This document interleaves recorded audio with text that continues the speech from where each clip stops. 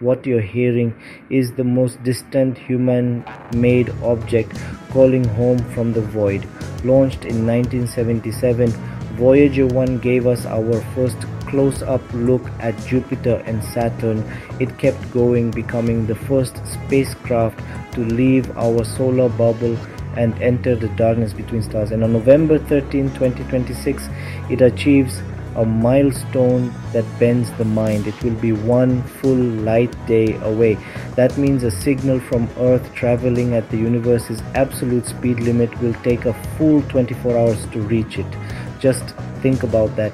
Every hello we send and every okay it sends back is a 2-day conversation across 25 billion kilometers of space. Its power is fading, its voice will fall silent in the 2030s. But its journey is forever. In 40,000 years, it will have a close encounter with another star, carrying a golden record with greetings from Earth, a time capsule drifting among the galaxies. This isn't just a spacecraft, it's humanity's most distant message in a bottle, a testament to our curiosity to reach out into the great unknown. Follow for more wonders of the universe.